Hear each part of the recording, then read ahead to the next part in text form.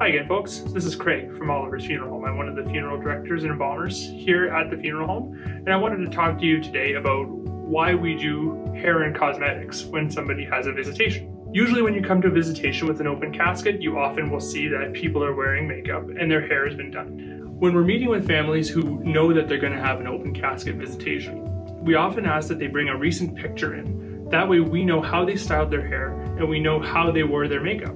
This way we can produce the most positive viewing experience possible. We have two ladies here at the funeral home who have a combined about 40 years experience with doing hair. So you can be assured that the hair style that you're looking for your loved one to have for their visitation is being done by a professional.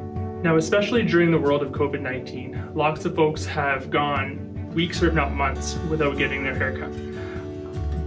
Because the ladies we have on staff have so much experience, we can give the folks a haircut if they need a haircut.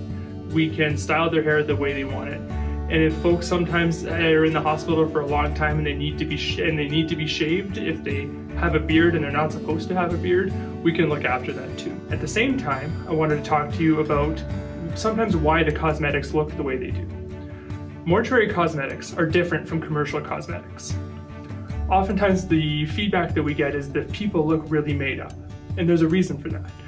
Commercial cosmetics, the chemistry behind them is different than the mortuary cosmetics in that once a person passes away, they're no longer producing body heat and they're no longer producing natural oils.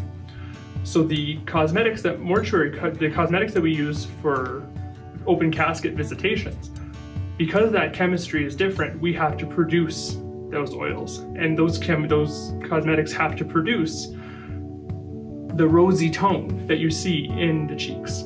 So again, that is a lot of the reason why sometimes when you come in the people look made up is because the chemistry in the commercial cosmetics that folks are wearing in their day-to-day life is different than when they're in their casket. If you have any questions regarding how we do hair and cosmetics here at the funeral home, you're always welcome to call at 780-532-2929 or send us an email at info@oliversfuneralhome.com.